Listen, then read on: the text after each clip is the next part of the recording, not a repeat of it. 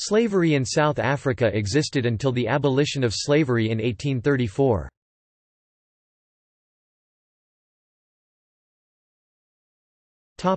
Dutch rule. In 1652, Jan van Riebeeck set up a refreshment station in what is now Cape Town and requested slaves. The first slave, Abraham van Batavia, arrived in 1653. Van Batavia, meaning, from Batavia, the name of Jakarta during the Dutch colonial period, and shortly afterward, a slaving voyage was undertaken from the Cape to Mauritius and Madagascar. In April 1657, there were 10 slaves in the settlement, from a population of 144. That increased greatly the next year, when the Dutch captured a Portuguese slaver with 500 Angolan slaves, and 250 were taken to the Cape. 2 months later, a further 228 slaves arrived from Guinea.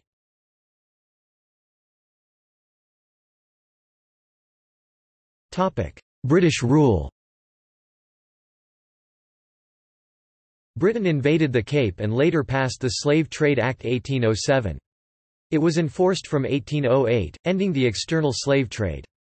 Slaves were permitted to be traded only within the colony. The first large wave of British settlers, the 1820 settlers, were not permitted to own slaves.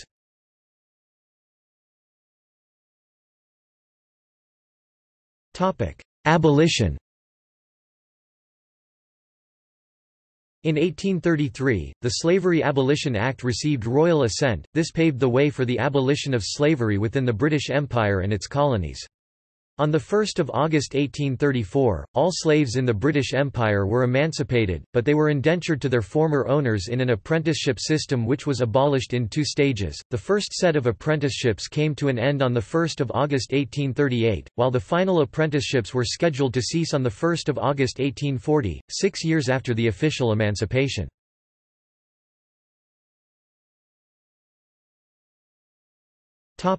See also: African slave trade.